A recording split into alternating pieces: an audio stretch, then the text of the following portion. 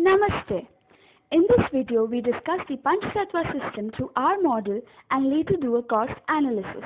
We propose an optic fiber-based lighting system to reduce energy consumption by conventional lights, where we focus sunlight through parabolic mirrors, and during absence of sunlight, we use artificial illuminators for the same. The light gets distributed to the entire house by means of the cables. To reduce the energy consumption by HVAC systems, we have an innovative passive solar building stratification design where we use a south-facing trombe wall with water pipes coming from a roof pond cladded with phase change materials to condition the temperature. This can also be used for water harvesting. We are also introducing an N13 bacteriophage culture-based piezoelectric generating carpet which is placed on floors to generate electricity. Further, to meet the cooking gas requirement, we have a compact biogas digester which is capable of producing fuel to cook one day's meal in 2 hours.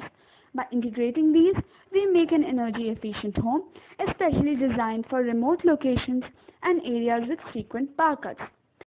We also reduce the dependency on oil and reduce our carbon footprint.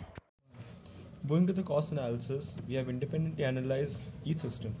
The passive solar building stratification has a payback period of within 3 years.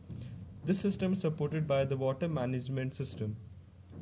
For lighting, we have designed our own fiber by injecting crystal clear fiberglass resin into a poly tube.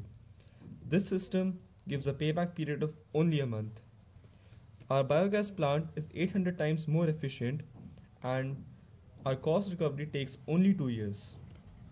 Piezoelectric carpeting is still in developmental stage. Though we have seen very positive outputs, we haven't set any commercial value to it as of now. Hence, we have achieved an ideal, economically viable and technically feasible green home.